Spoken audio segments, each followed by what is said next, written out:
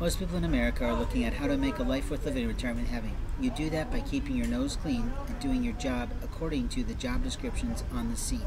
When you step outside the lines of your actual job description, when you step outside the store and behave, well, not appropriately, it gets you caught. It gets you caught in corporate situations. Corporate situations come to the attention of the corporate office, and once someone from your store is participating in a hate crime or abuse on someone who's a customer at your store, you really can't just fire him. You have to call police on that associate, and you have to put him in jail, because otherwise they'll just keep doing it again and again in their immoral life.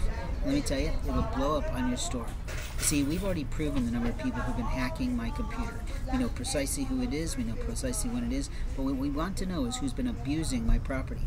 See, when I woke up this morning, I noted that my sunglasses were missing. I also noted that my rubber spoon that I use for cooking was also missing.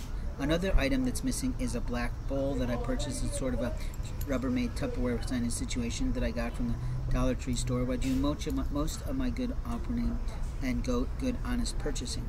Now, if I'm mumbling my words a little bit, please notice that my eye is lazy because I've had a stroke from all the hazing and harassment and the immoral behavior of law enforcement.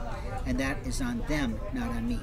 When company employees participate in illegal and immoral ways in blocking people's progress, they should go to jail. But when I say this, there's always someone else who wants to say, oh, let's just lie on all these records and let's do that to him. And the reality is, I've already had all that abuse that I can handle.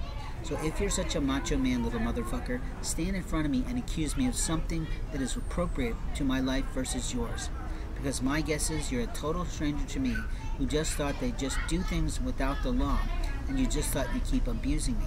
But what happened this morning was that marvelous kid who was already kind of abusive to an elderly lady on campus, playing at me, trying to mumble at me through his words, which I couldn't hear half of them, and basically looking for his alleged girlfriend, who was sort of a heavyset gal who he walked to the store with.